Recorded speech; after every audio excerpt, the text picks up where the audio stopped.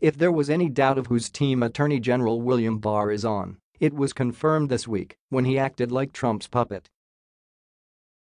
Barr's summary of the Robert Mueller report is the most one-sided pro-Trump piece possibly ever written.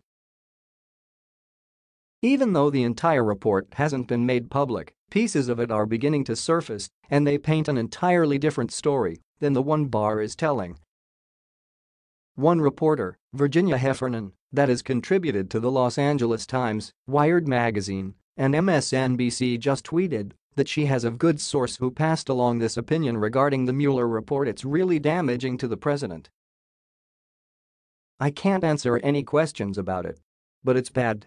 Then the source added that Barr's version is not Mueller's report, and the report is much worse than this is. If the source does know what the full report says, this is a blatant attempt of the Attorney General to protect Donald Trump. Barr can't be silly enough to think that the Democrats won't make this report public.